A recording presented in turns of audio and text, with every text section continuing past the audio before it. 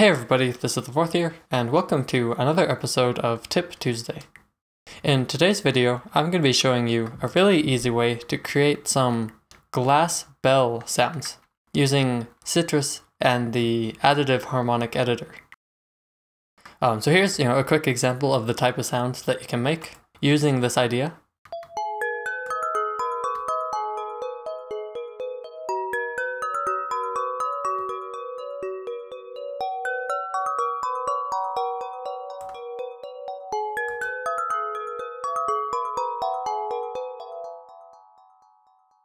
So that's one, and here's a couple others.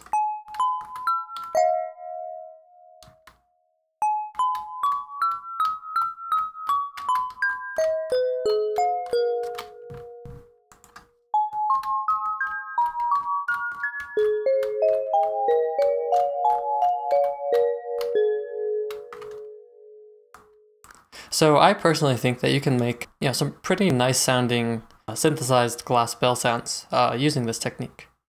So let's take a look at how to do it. And it's actually really quite simple. The first thing you want to do is load up a Sytrus and open the default preset. Then go into operator 1, turn on the pluck option, and then give it a nice volume envelope so that it sounds like a bell being hit, basically. So typically something kind of like this, maybe nice and long or maybe shorter.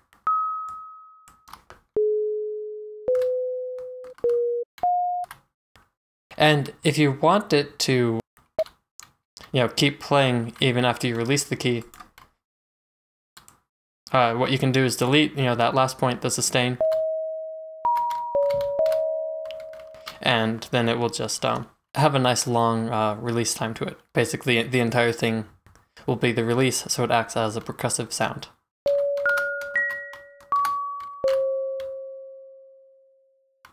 Then, all you have to do is go into the oscillator harmonics tab in operator 1 and give it whatever harmonics sound good to you. So, you can experiment with it. I like to kind of keep things a bit spread out with the harmonics. I think that makes it sound more bell-like.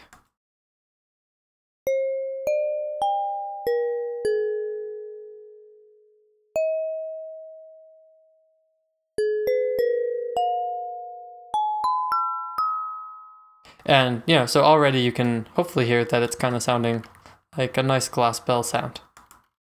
If you want to, you can really take your time to kind of edit the harmonics and make them sound exactly how you want them to sound.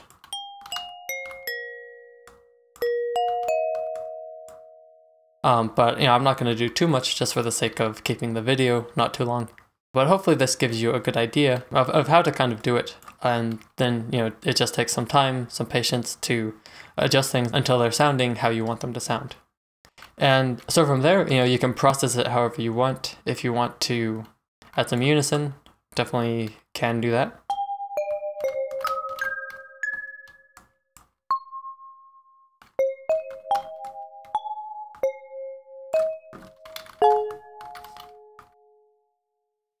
And edit the harmonics however you think is best.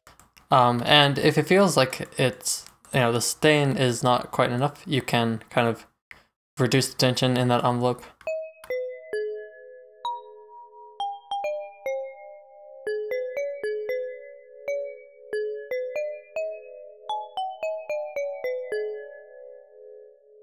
So yeah, a really easy way to get a pretty cool sound, in my opinion. Hopefully that's helpful, and I will see you in the next video. Hey guys, thanks for watching the video. If you thought it was helpful, please be sure to leave a like and maybe a comment if you have any questions or requests for future videos. If you're new to the channel, I encourage you to subscribe and have a look around. I've already uploaded a bunch of tutorials, and I try to release new ones every week.